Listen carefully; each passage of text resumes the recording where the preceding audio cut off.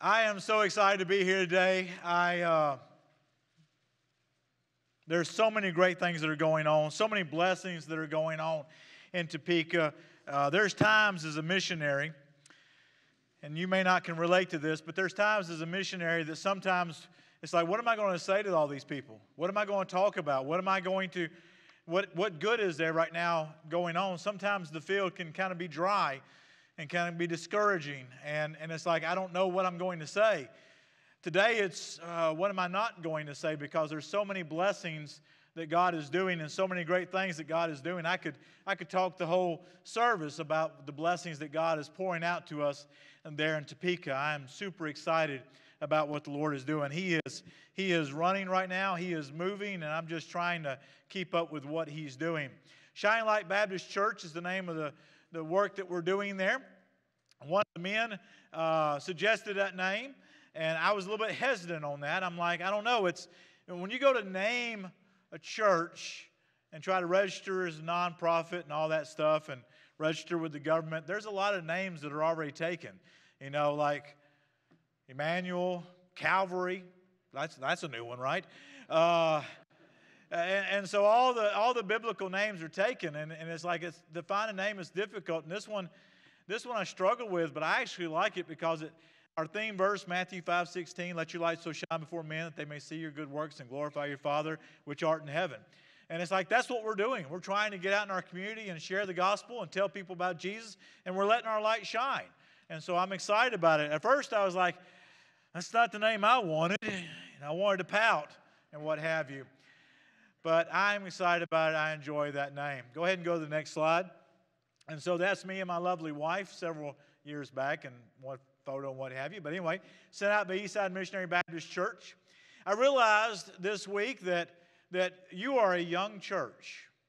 I did not know this until I got down here. I thought this church was a well-established and old church, and actually you're a young church. And the reason I say that is because the church and me are the same age. That wasn't supposed to be funny. Go to the next slide. Thank you. I want to say thank you, especially this church has been a blessing to me in so many ways. I am so happy to be here. I know you've been praying for us. You've sent financial support to us. You've answered. Sometimes I wonder if people are actually reading the reports that we write, and all of a sudden you're sending an offering or you're sending in prayers or what have you. And I've received a prayer letter from somebody within the church also, and it's such a blessing. And so thank you so much that you're out there praying for us and paying attention to what God is doing. So the Lord started working with us about Topeka in July 2020. You know, 2020 is a year that we'd like to all forget, right? We like to just all go away and just erase it out of our memory. And so I was in Colorado, and we were trying our best to do something there. And we've been there for 5 years, and we were getting nowhere. And 2020 hit, and we tried to be creative and do everything we could, and we were still getting nowhere. So about April of 2020, I decided to do something. I was doing my daily readings, and I'm sitting at home like you were and not doing anything. And I'm like, I can't get out. But I have this tool in front of me called Facebook. And so I started getting on Facebook 5 days a week for about 5 minutes each day. And I do a devotion out of God's Word.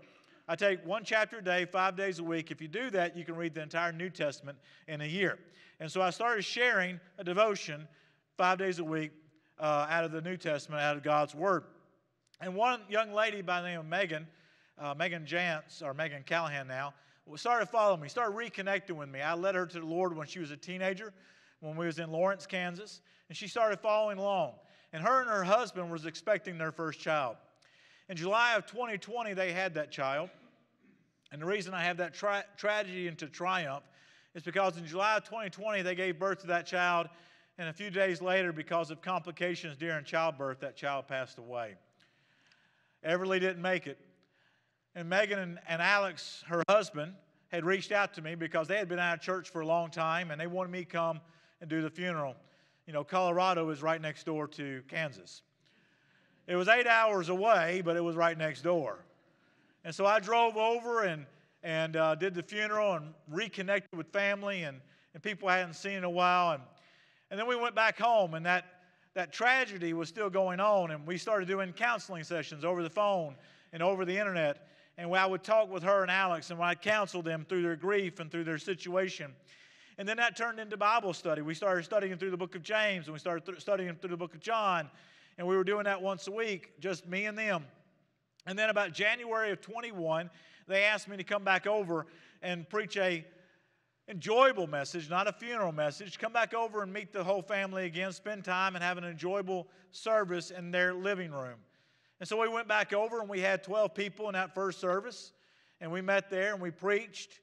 And I started talking to my sending church, Eastside, in Minden, Louisiana, that the Lord seems to be doing something in Topeka, and nothing is happening in Colorado. And we began praying about that. In August of 21, we made the transition. We made the jump and rolled into Topeka, Kansas. We're almost to our 2-year mark of being there. Go ahead, next slide. We started with a small group. We started meeting in our home with about 12 people. In May of 23, we had got up to 16 in attendance. We were averaging about 16, 17. We had a older lady that Megan had reached. She's a hospice nurse. Through her nursing, her husband had passed away, this older lady, and she just showed up one day for services and been there pretty much ever since. And so they've been a blessing. Today, since May, we were averaging, May 2023, just a couple months ago, we were averaging about 16, 17. Today, after Impact has come, and we had a large group come and help us in June, do ministry and do outreach, we're averaging about 23 in services right now. And so we are super excited about that. So we currently meet inside my shop. I did not plan on this, but when we were looking for a place to live, the Lord blessed us with a place that had a shop with it. And we began remodeling that, painting it, cleaning it up. We've painted the walls, we've painted the ceiling. We've put in a media center. We put a TV in, a sound system. We painted the floor. We put chairs in. We're able to meet inside this building. That is a picture of 23 people inside this 900 square foot shop worshiping. And so we're excited about that. We can squeeze in, if God's people will do that, 40 people. Now, we don't have 40 chairs just yet. That's one of our churches told us that they're going to purchase the chairs that we need, and we just need to pick them out. We'll have them before too long. But we can squeeze in. Only thing we don't have in there, we have air conditioners, we have heater when it gets cold. We don't have a restroom, and so they have to walk across the yard to my house, which is okay. And so they're enjoying it. They're learning. It's not about where you meet, it's about who you meet with. And we're meeting with the Lord, and so they're enjoying it, and we have a good time. We worship in there, and we were super excited about what the Lord is doing. He's filling up His house, and we're super excited about that. So last month, at the end of the month, we baptized these three. You see me there, and the next to me is a young lady by the name of Yvonne. Yvonne has been connected with us for a long time. She's come to craft nights, ladies' fellowships, kind of been connected, never came to church. We started getting ready for Impact in June, and about April, May, she's like, you're going to be loving on Topeka. You're going to be sharing the gospel. You're going to be going out there and doing good things and blessing people. She said, I want to be part of that. So she started coming and helping us get ready for that. And she started hearing God's word and God's message. The Monday night of Impact, we got through our worship service. I preached that night. We had our prayer circles with our church groups. She's standing there in tears, and she's like, I've always believed in God. I just don't know what to do with Jesus. And you may be like that today. You've always believed in Christianity and God, and He's created all things, but you never had a personal relationship with Jesus. And she accepted Jesus Christ as her Savior that night. And then she followed in scriptural baptism, and I get tickled by her. I tell Tanner this all the time. She is raw. Back up. That's not that. Back up one second. And so she is raw, and she'll ask questions that the church person who's been in church all their life probably wouldn't ask. And she's like, "Oh, I'm sorry." She was coming for baptism, and I said, "Well, once you come for baptism, I'll present you to the church for them to vote on you." She said, "They can say no." Technically, they could, but they're not going to. Ethan in the middle is Megan's brother, and he has been coming and growing. He's had baptism in the past, but he said, I'm not sure about my baptism. I want to make sure about that. This young man is getting into God's Word and growing so much. I'm excited about him. And then next to Ethan is Hannah, and Hannah is Tanner's girlfriend. And he started bringing her, and she's fallen in love with us, and she's making a journey to come and be with us. And so we baptized the three of them. Go ahead. So this slide, we just did this past week. This past week's been busy. We went out to a local elementary school. We cooked hamburgers and bought bottled waters and chips, and we fed that staff of 65. And we got to speak to them and tell them what we were doing and encourage them. And so we're involved in our community. Go ahead to the next one. This is the police department. Impact was with us. This was my team, all the ones wearing the same shirts. We had cooked not hamburgers, but hot dogs that day, and had energy drinks and waters for them, washed their cars, their personal vehicles. The officer in the middle is K-9 Officer Gary Atchison. He lives close to me, and I've been working with him, meeting with him, trying to encourage him.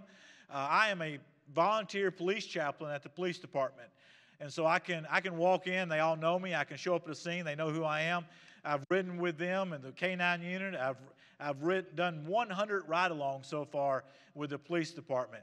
I have seen the ugliest part of Topeka. I have prayed with people. I've ministered to people. I've ministered with the children that were involved with domestic disputes. I've been right there with these officers. Pray for our first responders. This was my main avenue of community outreach, working in our community of Topeka. Go ahead, next one. Since then, the police department asked me if I was doing anything with the fire department. They had a tragedy where 3 lives were lost in a house fire. And I said, I don't know how I can do this. And I went over and started meeting with the fire department. June, I've been working with administration about trying to get in as a chaplain, because I'm not just a chaplain that you call in time of need. I'm going to be there ahead of time. I'm going to be there before the house catches on fire and burns down. And so administration was trying to get through things. But I was at the gym one day. Yes, I do go to the gym. Anyway, and so I was at the gym one day, and this firefighter was over there, and I just waved at him. And he came over like, what? And I said, I am. And I started telling him my story. He happened to be the head of peer support. And he started opening doors for me. Since then, since July the 20th, we have 12 fire stations in Topeka with 3 different shifts. I have visited and shook hands with all 3 shifts of all 12 stations. So 36 shifts that I've gone and visited. The fire department is a completely different animal than the police department, if you don't know that. The police department is on guard all the time from the moment they hit the streets to the moment they come off the streets, where the fire department sits around the house and then the alarm goes off and they take off. And so I'm having opportunities to sit there and have conversations with them, and it's been a blessing. And so since then, I've done 3 ride-alongs with the fire department. And I climbed out of the fire engine this last time, and one of my police officers was sitting there going like, I'm like, dude, there's plenty of me to go around. Don't worry about it. And so I'm enjoying that. Pray for our first responders and for those efforts there. Go ahead. So a couple of needs, and I'll get into God's Word. We are trying to raise money for building and land fund. We just started that. Our group is maturing enough and growing enough that we're ready to start looking at something else. We may not be to the step of buying and building yet, but we're getting where we need to outgrow my shop. And so we're just getting started with this. We've got $5,000 in a building and land fund. Morrow, I think I spelled that right, Missionary Baptist Church in Morrow, Oklahoma, called me this past week and said that they're sending us $1,000 and they're willing to match up to $5,000 in funds to any churches or individuals that want to give to that to help us see that get to growing. So be in prayer about that. We need your prayers. Worship chairs. I told you there's a church that is actually stepped up to that, and they're going to be sending us about 20 worship chairs here soon. And then supplies for first responders. I like to show up with gifts sometimes. Case of Gatorade, cases of water, cases of energy drinks. They really like those, but those things are kind of pricey.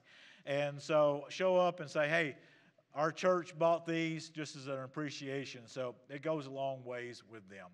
So remember us in your prayers, and we are excited about what God is doing. Oh, the one thing I didn't make the slide, I didn't have a picture of him.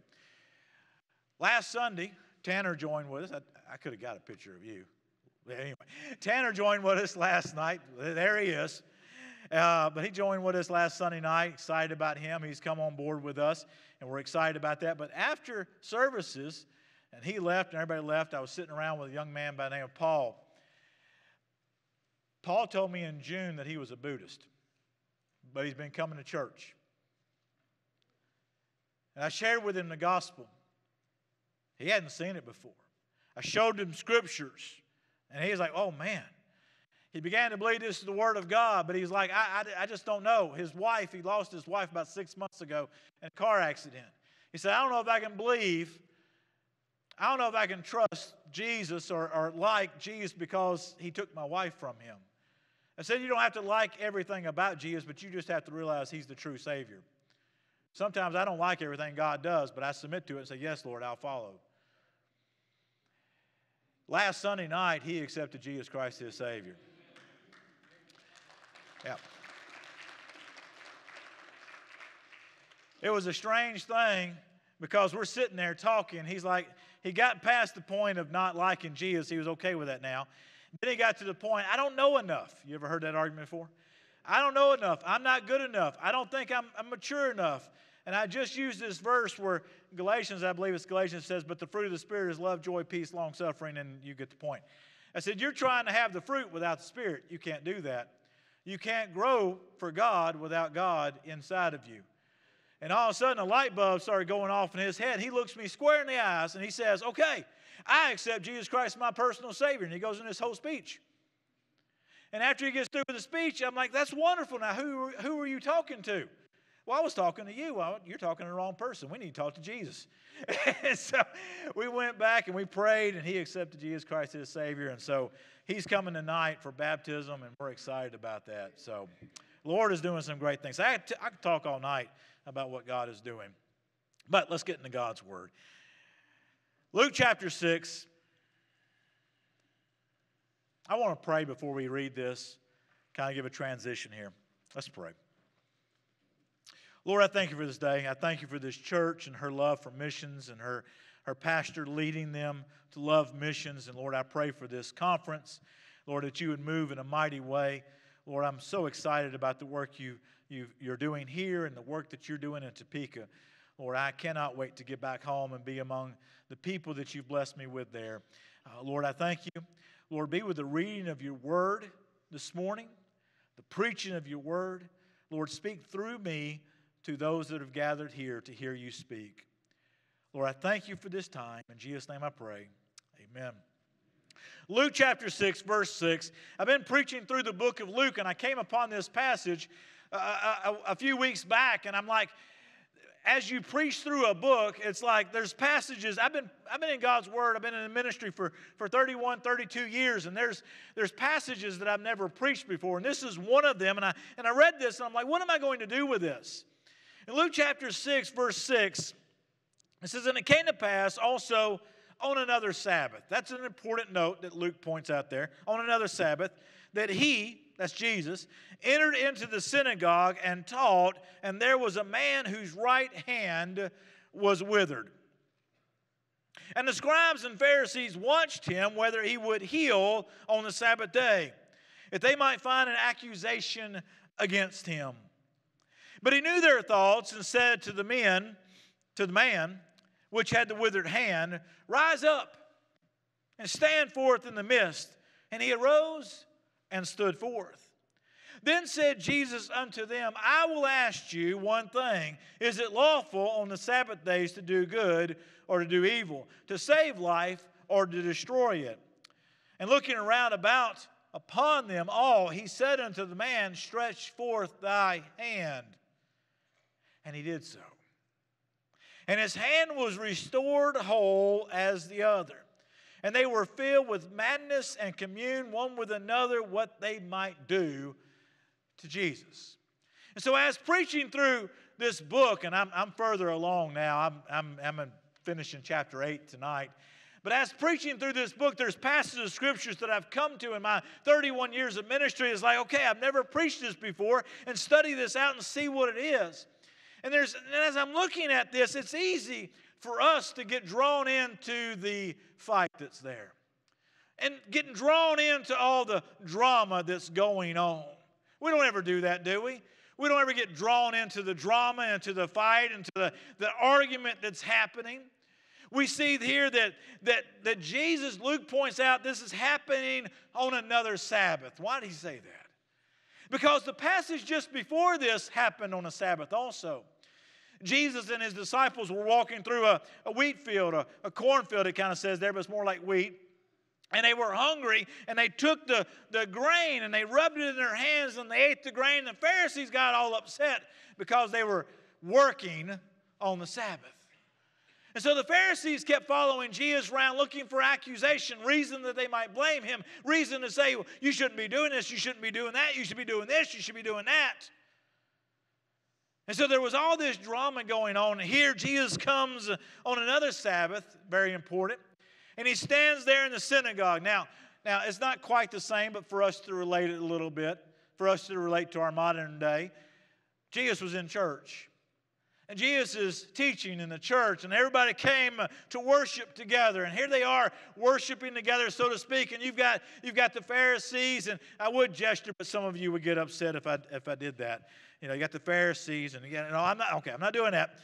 I don't know you. I may point to the wrong people. But anyway, and so they were doing that. And so they all gathered in there, and here's Jesus teaching, and there's disciples, and the Pharisees were there, and they were all gathered in the church, if you will, to kind of relate to what we are. But there was this man there with a withered hand. This man had a problem. And he had come to church that day not looking to get involved in a fight. He come to church that day not looking to get involved in the drama. He didn't care about what this person said or that person said or this person did or that person did. One of the situations I told Tanner, when we came to church last night, I didn't know how many was going to be here. And when we came in last night, I said, well, I never know when I'm visiting a church and I'm a visiting missionary, the worst thing I can do is offend somebody. I don't want to get anybody upset. So when I come into a church, and especially because I'm one of the first ones there, I'm looking to see where can I sit. You know, you ever been there? I don't want to sit in that person's pew. I don't want to sit in the wrong spot, right? Some churches have been really good about that. And some churches I've been to have had an issue about that. Where people are like, oh, you're sitting in my spot. I'm like, oh, I'm sorry, and I move. And so I didn't want to do that. So where do we sit? We sat right on the front row, right? Hardly that anybody's going to be sitting on the front row. And so we sat on the front row last night, and we did that. But this young man that was coming to church, he'd got the nerve up. He got the drive up. He's like, I've got a problem. I've got a need. I've got this withered hand. I'm going to church because Jesus is going to be there. I'm going to church because he can meet my needs. I've got a problem. I'm hurting. I'm struggling. I'm suffering. Listen. We are surrounded by hurting people all the time.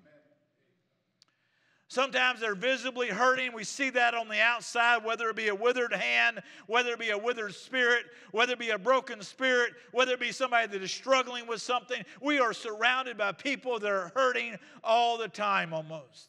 Maybe today you have it all together. Maybe today you have it all figured out. Maybe today you're on top of the mountain. You're praising God. But there's other days that we are hurting in some form, some fashion. And we're like, I didn't come to get caught up in the Pharisees and Jesus. I came because Jesus was here and I'm hurting. I came because of this. We need to remember that person may be dealing with self-worth issues. That person may be dealing with doubt. That person may be dealing with some past problems. That person may have baggage that they're bringing into God's house. They may have some emotional, mental, or physical issues that we cannot see or we know nothing about. And so when I talk about the man with the withered hand, I want you to think about those that we don't know that have some type of withered in their spirit, withered in their mind, withered in their hand, some problem, withered financially that we're dealing with. There was a young man this past week, I got a phone call from his mother. His mother was in my ministry several years ago, 10, 13 years ago, different church, different town. But she called wanting prayers. This young man was 27 years old and took his own life. It was a shock. It was stunning. And what was really shocking about it is he talked to no one. How long had he been broken? How long had he been hurting? How long had his spirit been withered? We don't know. And so we look at this passage of Scripture, and I want to bring out some good things out of this passage of Scripture. I want you to be encouraged today in God's Word. And so there's some good things that we can get in this passage of Scripture. First of all, being in the same place as the Lord is a good thing. Being in the same place as the Lord is a good thing. Verse 6, and it came to pass also on another Sabbath that he entered into the synagogue and taught, and there was a man whose hand was withered. Being in the same place as the Lord is a good thing. You know, the Bible tells us where 2 or 3 are gathered, he's in the midst, right? Being in God's house is a good thing because the Lord is there. Being among God's people is a good thing because God is there. Why was this man there? This man was a withered man. Some ancient theologians think that he was possibly a stonemason and that his hand had been crushed by working with stone. And if we think about that in our terms, we think, well, okay, he can make a living doing something else. He can learn, maybe his right hand was crushed, and he can learn how to be left-handed. Maybe he can work using his voice. Maybe he can work doing different things. But in that culture, in that age, that was that man's livelihood. That was everything he had. And so not only was his hand crushed, but maybe his self-worth was crushed, and his finances was crushed, and his family was crushed. And every aspect that you can think of, this man was struggling and hurting. He went to God's house when God was there to have an encounter with God. Why do we go to church today? For God. That's a wonderful answer. But there, there's a lot of different answers that we can come up with. Some of us go to church because that's what we've always done. When I was growing up, I didn't ever ask my mom. I didn't ask Mom, are we going to church tomorrow? It was an obvious answer, wasn't it? She was like, I didn't have a choice. There wasn't a vote in my house. My children, we didn't discuss on Saturday if we were going to church on Sunday. We got up, we went to church. It was part of what we did. Okay, and so we do it because it's what we do. And that's a wonderful thing. I'm afraid lions are going to come out of this. But anyway, it's like it's a gladiator cage. I kept telling myself I wasn't going to say that. There it was. And so we have all the different reasons why we go to church. And some is like because it's all what we always done. And maybe that's what you have done. We've gone to church all our life. We've been there. We've got our spot. We go to our class. We know everything about this church. You've been in church all your life, but you've never fallen in love with Jesus. Sometimes that's a problem, or that's a problem all the time. Sometimes we were made to go. When I was young, I was made to go to church, and I praise God for that my mother and my grandparents, my aunts and my uncles made me go to church, okay? Because by making me go to church, I learned God's Word, and I grew up in God's Word, and I fell in love with my Lord and Savior because they made me. There's a story of a young man that was woke up one morning He was woke up one morning, and he kept saying, I don't want to go to church. I don't want to go to church.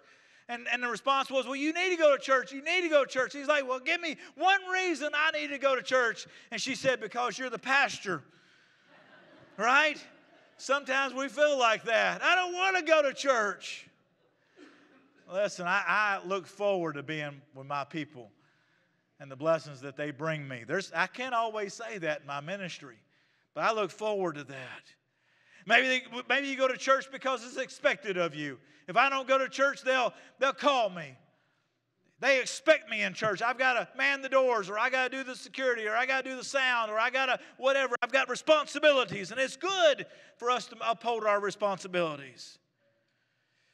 Maybe we go to church because we're seeking a change. Something's got to change. Something's got to be different. This man was seeking a change. He needed his hand to change. He needed his life to change. He needed something else. Maybe people come to church because they're lonely. They're looking for a companionship, whether it be husband, wife, lonely, or maybe because they're just lonely, period, and they need somebody to be a friend to them.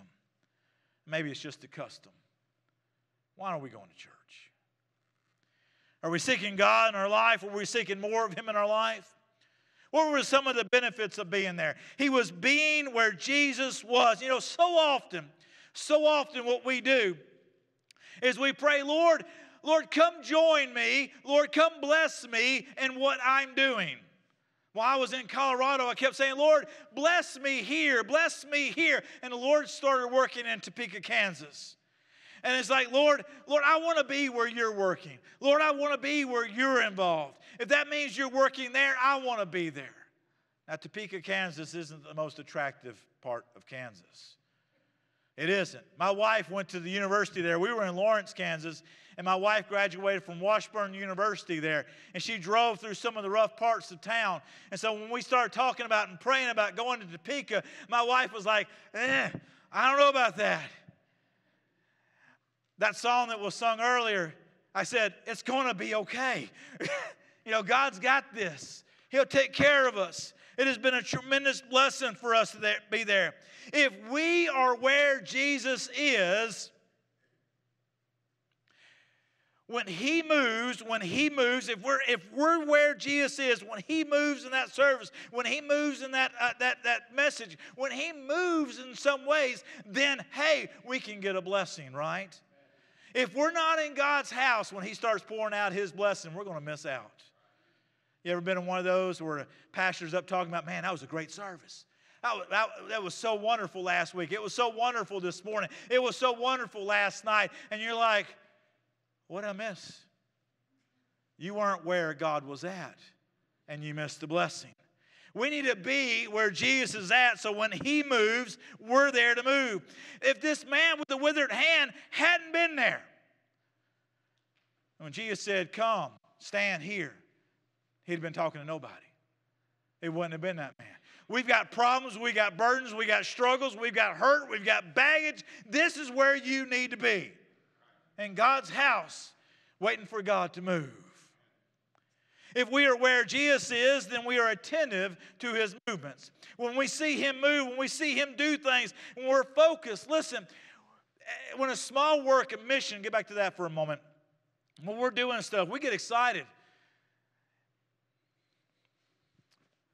If Brother West said, we had 23 last night, you'd probably been disappointed with that. I said, we had 23 last night. You know, it's a different perspective, right? And so sometimes when we pastor larger groups and sometimes we're in larger ministries, sometimes we lose sight of the one person. And that one person is just as vital as the 99. Just as important. And so we get excited about the one person. Oh, we had one new visitor. We had one new person come. And we get excited about that. And I pray, Lord, let me never lose that excitement. Where was Jesus at exactly? The man was where the Lord was. Physically, He was there. Spiritually, He wasn't there yet, but He needed to get there. But Jesus called for the man, come join me. Notice in that text when Jesus called for him, verse 8, but he knew their thoughts and said to the man which had the withered hand, rise up and stand forth in the midst. And he arose and stood forth. Jesus called him, come to me. It wasn't the other way. The man didn't say, Jesus, come up here to me. When Jesus calls us, we need to go where He's at. Go where He tells us. Do what He asks us to do. Lord, that doesn't make any sense. Why do I need to do that? Just do it. Just do it. You know, what was it? Was it Naaman? Was it Naaman and the leprosy in the Old Testament? And he's like, why do I got to do it? Just do it. Just follow what God is asking us to do. God doesn't make any sense. Just do it. Just trust Him. He was physically in the presence of the Lord, and he was in obedience to the Lord. When our Lord God says, I want you to scrub the commodes. Yes, Lord, I want to do that. I want you to stand and greet people at the door. Yes, Lord, I want to do that. I went to one of our young men a couple of weeks ago. I said, I got a job for you. We got a small little apartment fridge that has bottled waters in it that people can get and stand around and fellowship in our service. I said, I got a job for you. He said, okay. I said, it's nothing glorious. He said, okay. I said, after service is over, I want you to restock the fridge each week. Okay. He's like, that's the job he wants to do. That's the job that he was given. And when God gives us a job, do it with all our might. All that God wants us to do. Not only being in the same place as the Lord is a good thing, but also doing good on the Lord's day is a good thing. Jesus asked a question there in verse 9. He says, then Jesus said to him, he's looking around. He's got the man with the withered hand standing there. And he looks around at all the people, and he knows their hearts, and he knows their mind. And he says this, I will ask you one thing. Is it lawful on the Sabbath days to do good or to do evil, to save life or to destroy it? Is it good to do good on the Lord's day? Is it good to minister to others on the Lord's day? Is it good to help those that are hurting on the Lord's day? Is it good to worship with all my heart and all my soul and all my mind on the Lord's day? Is it good to consider others and provoke others to good works on the Lord's day? Is it good to stay focused on the Word of God and the message of God and the lessons of God? Is it good to encourage one another? And so much the more as we see the day approaching. Is it good to love the Lord thy God with all thy heart and all thy soul and all thy mind on the Lord's day? Jesus asked this question. He said, is it lawful? Is it good? Is it right? And then notice what Jesus did. He didn't wait for an answer. He went ahead and did what he was supposed to do. This trap was set. The Pharisees had a one-track mind. They were watching Jesus and they were watching the withered man. They could care less about what Jesus was teaching. They could care less about what Jesus was saying. We got to watch this preacher and see what he does. I got to be careful not to go to meddling and stuff I don't know about. But anyway, they set this trap and they had a one-track mind. They were only interested in trying to trap Jesus in something that they considered wrong. They sat and watched. They didn't care about helping this man. They didn't care about this man's life being crushed. They didn't care about this man's hand being crushed. They didn't care about this man being alone and forgotten and struggling and suffering. They didn't care. One of the things we came up with at Shining Light Baptist Church there in Topeka is Shining Light Baptist Church cares.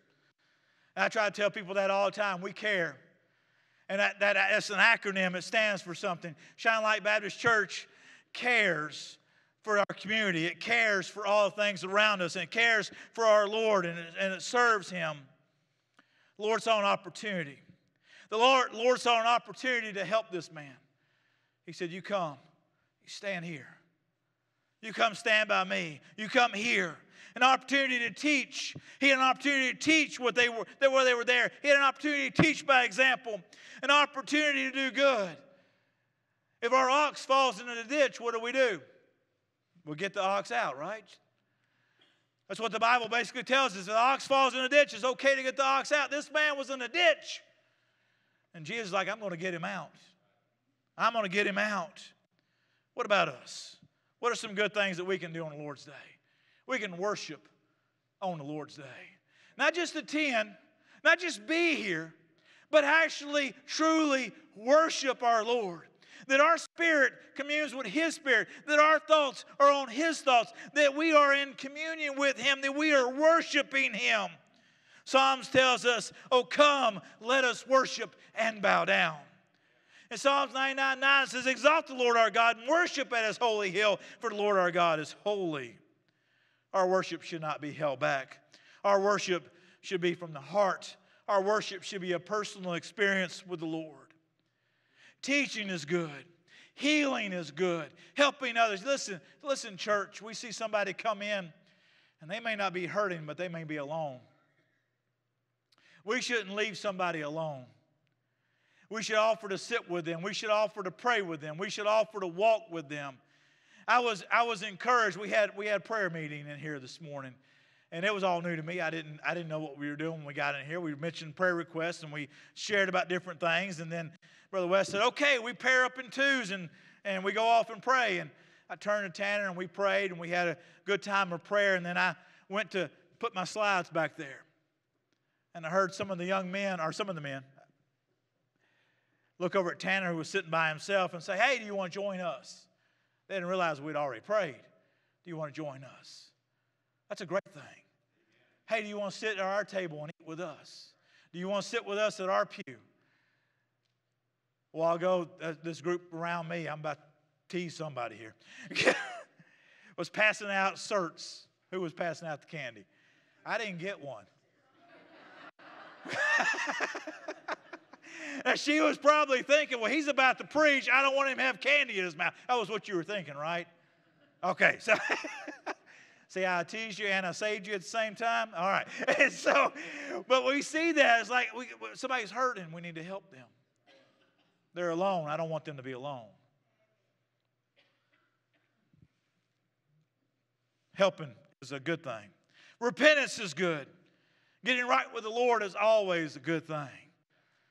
If God's people will repent, it's a good thing. Seeking forgiveness is good. Getting right with one another, with our brothers and sisters in God's house is a good thing. Last thing I want you to get this morning. So we see that being in the same place as the Lord is a good thing. Am I where God wants me to be? Am I where God is at? That's a good thing. Doing good in God's house is a good thing. The last thing I want you to get is in verse 10. Stretching out for the Lord is a good thing.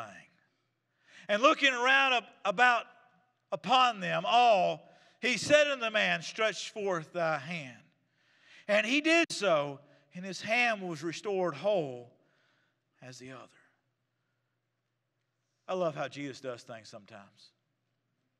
He brings this man and stands in the midst, and he looks around at all of them and he says, is it good for me to heal on the Sabbath? Is it good for me to do good on the Sabbath? Is it lawful for me to do these things on the Sabbath? Then he doesn't ask for an answer. He doesn't wait for an answer. And as he looked on all of them, he said, stretch out your hand. Now the man may have said, why? Everybody's seen it.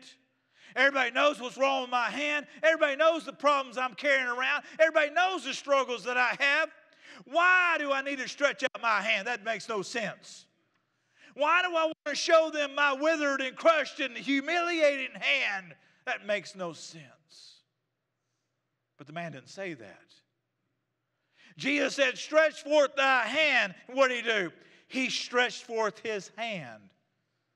And I believe as he stretched forth that hand took shape like it was supposed to. That hand began to get healed like it was supposed to. That man that did not come there for the fight, did not come there for the drama. He came there because of Jesus. And everything Jesus asked him to do, he did it. And he went away healed. Listen, we need to stretch out. The Lord's asking some of us today to stretch out. You got those mission promises, those commitments. And maybe it's outside of your normal realm to say, I'm going to commit this much money. The Lord is asking you to stretch out. He's asking you, trust me with that commitment. But Lord, that's more than I think I can do. It's not more than He can do. Okay? Stretch out that commitment. And we're going to have an invitation, and we're going to give you an opportunity to come and pray with your pastor. Maybe pray at the altar or pray where you're at. And the Lord's saying, stretch out in prayer. But Lord, I don't think I need to do that. I'll just wait till services are over, and I'll talk to the pastor. The Lord is saying, stretch out. Stretch out. Take that step. Maybe He's asking you to go to your brother or sister who you've wronged or they've wronged you and seek forgiveness, and that's stretching out. That we're following the Lord. Listen, we need to stretch out our faith. We need to stretch out our love. We need to stretch out of our comfort zone.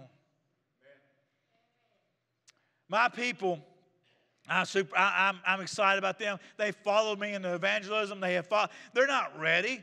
They're not fully ready to completely, as far as like taking a whole test and passing all the memory verses and knowing everything about the Scripture as far as leading somebody to the Lord. But they know Jesus Christ. And I'm like, let's go talk to people. Last night we went out and we did a scavenger hunt with strangers. You said, what on earth is that? It's an outreach opportunity. We had a list of things they were supposed to do. Get a picture with a fire hydrant, get a picture with a first responder.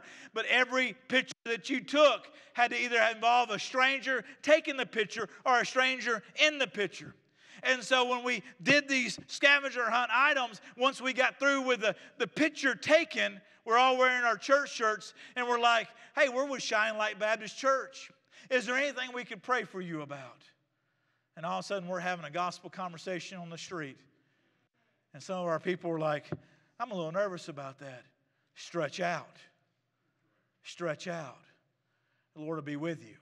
Stretch out. God's asking you to do something this morning. I don't know what it is. But He's asking you maybe to make a commitment financially, maybe to go to somebody, get something right, maybe to seek the Lord's forgiveness, maybe to get saved this morning. You don't know Jesus Christ, your Savior. As that young man that I was telling you about that was a Buddhist, that didn't know Jesus Christ, he had no idea who Jesus was and what have you. He got to the point, he's like, I want Jesus Christ my Savior. I believe in Him. That's stretching out. That we put our trust and our faith in what God is asking us to do. And sometimes it makes no sense. God, why do I need to stretch out my hand? They already know it's withered. But He didn't ask. He didn't say anything.